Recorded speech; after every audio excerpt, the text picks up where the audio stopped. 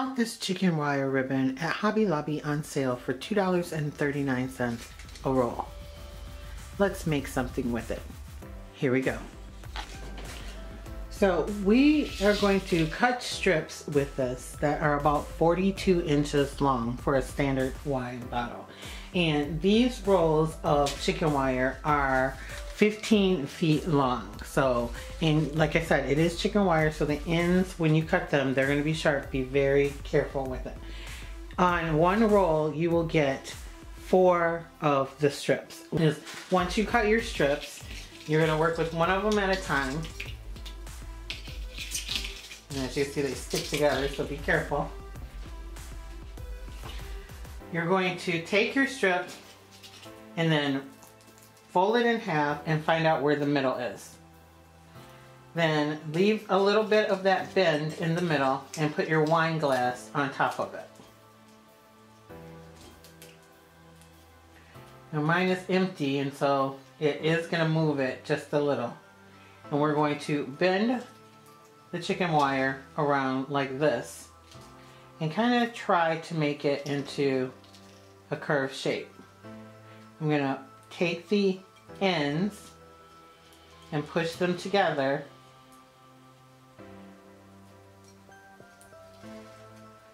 Like I said, be careful, it is chicken wire. And then try to twist them just a little. You don't have to get crazy. So they'll turn up toward the spout and look like this. And you want this bottle to be in the middle of that bend. If it moves, don't worry about it because we're not going to glue the bottom yet. Okay? And that's what that's going to look like. Can you tell what we're trying to make?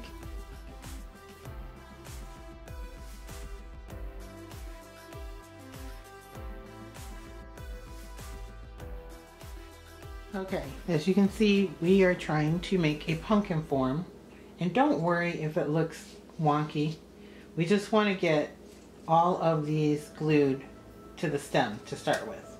And we're using hot glue right now just to get them on.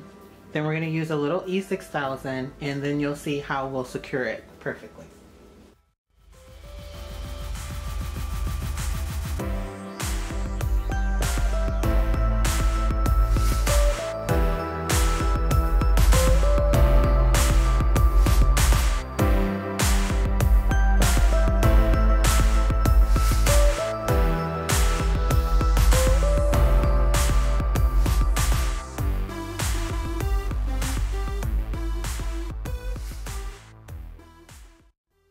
So here is our pumpkin form going around with the chicken wire. So now what we're going to do, I use hot glue to put this on. I'm going to be trying to use it on my porch.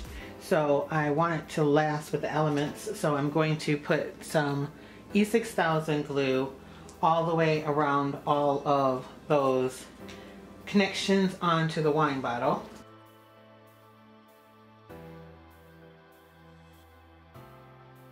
Then, before we secure it, I have some fairy lights.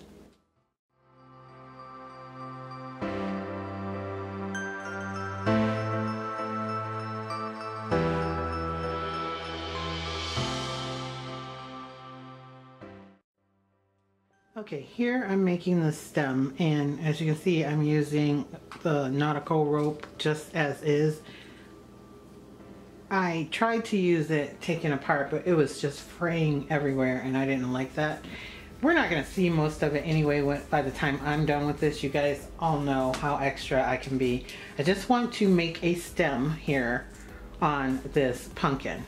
So I'm simply just wrapping it around and gluing it, and I glued it to the battery pack and to this chicken wire that is obviously not going to come off for any reason whatsoever.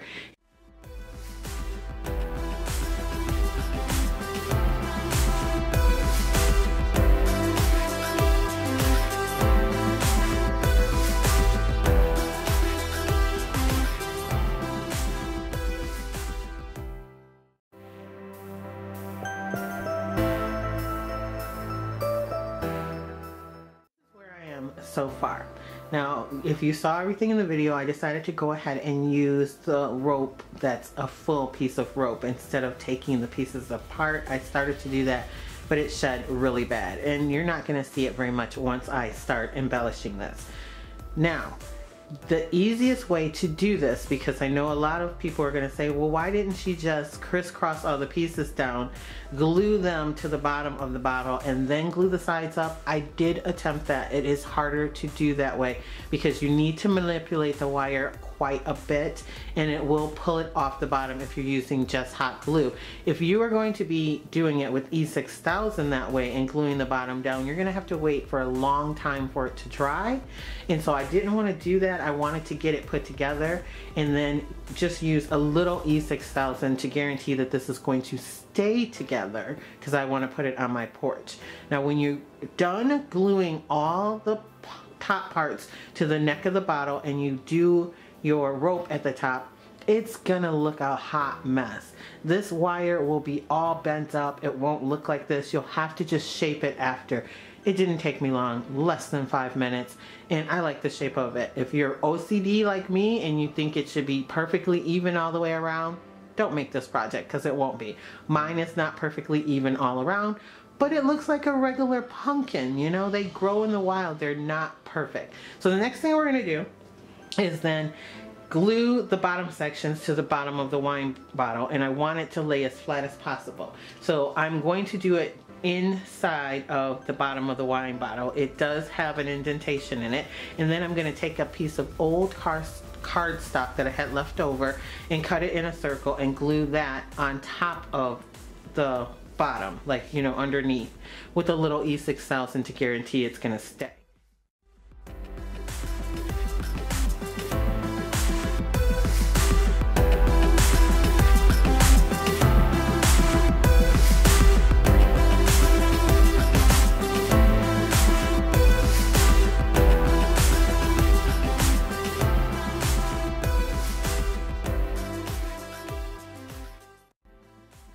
So now it's time to decorate the top. You know, pumpkins have leaves and things, and you guys already know how extra I am. So I have all kinds of ribbon. I have 2 of them sitting here, but I have a whole box of ribbon sitting by me. And I just thought, how cool would it be to use my pumpkin ribbon on a pumpkin? So I pulled that one out. I also pulled this one out because it had little gold wire, and since the chicken wire is gold, I thought it was good, and it also had green. I have a few more sitting here. I might use some of them too. I have a whole bunch of little pieces of things that I keep from other projects that I didn't use at all, and so all of those are sitting here. And then I have these beautiful picks that I got from Hobby Lobby a couple of years ago on clearance at the end of the season, and I have 2 of them. I didn't even take off the tags yet. They were regular $2.99, but you know, I probably got them something like 90% off. And I think these will go perfect. I am not worried about the stem, like I said before, because I'm going to cover up a lot of it, and I'm also going to cover up the light box so you won't see it. So let's get to decorating, and then I'll show you how it looks in the end. Here is my final project. I am in love with it. I cannot believe that it turned out this nice. When I saw that Hobby Lobby had the chicken wire ribbon, I knew I wanted to make something with it other than bows. So I found my ribbon, the silver one, over a month ago, and my little brain just started ticking, and I came up with this.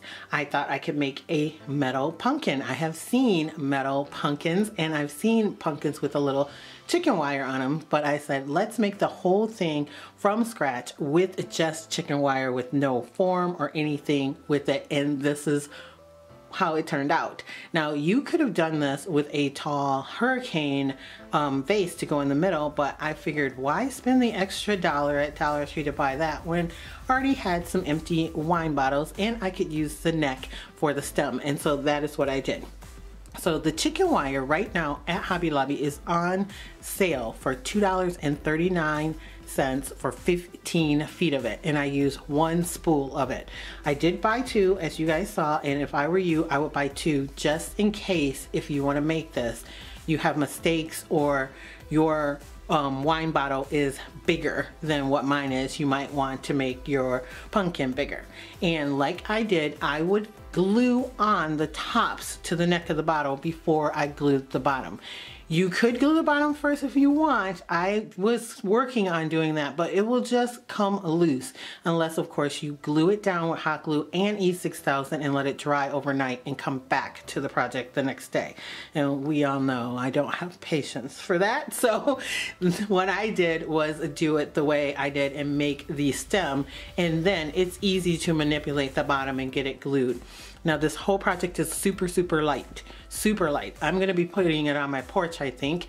I am going to then take a piece of leftover scrap wood. I think it's a 6x2 or a 6x1 that I have, and I am going to glue this down to this. I may even staple the chicken wire down to it, because if the wind hits this, it's going over. It is that light. If you make it, you will see. So if you're planning to put it somewhere outside, you will have to weight it down. And I did sneak in one glitter pumpkin. You have to have a pumpkin on a pumpkin for this project, so I snuck one in, and I think it goes well with it. It doesn't bother me at all. So you can decorate this any kind of way you want. They have this chicken wire in silver like normal. They have gold, and they had copper. I really wanted to do the copper, but they don't have the copper anywhere in my area, so I ended up doing the gold, and I really do like it. So that is it for this video. I think I said the worst part about this project, maybe I didn't, is the hot glue hairs that you get. Chicken wire's in love with it. It is like a magnet, so be really careful when you're using your hot glue where you get the long strands. When you pull your gun away, it will get entangled in the chicken wire, and that actually for me was the worst part of this entire project, is picking it all out. So now that is it for this video. I want to thank you guys so much for liking, for watching, and always sharing my videos. And if you are not a member here at Lacee Space yet, I don't know why not, go ahead and smash that subscribe button, become a member, hang out with us for a while. We have a lot of fun here. Also, I want to let you guys know that my sister Krissie, who has her own channel here on YouTube, Make It with Krissie, and I will put it across the screen here in the description box down below, is also making something with chicken wire. And I do believe it may be something in the same theme as my video. She will be posting this here on Friday. It is Thursday night right now. I'm going to be posting this shortly, I do believe. So go over and check her out and see what she made with her chicken wire as well. Also, one more thing, I want to say a shout out to my girl George. She's been on this channel before. It's my BFF, Michelle. I burnt myself this time. She burns herself every single time she uses her hot glue gun on my channel, and I never burn myself ever. And chicken wire doesn't catch hot glue when it falls through it, but your hand does. I burnt my thumb, so you guys be really careful with this. Don't do what I did, because it was pretty bad. So George, yep, I did it this time. Also, if you like, you can follow me on Instagram. It's Lacee Space, the same way that it is spelled here, and I will catch all of you in my next video. Bye, loves.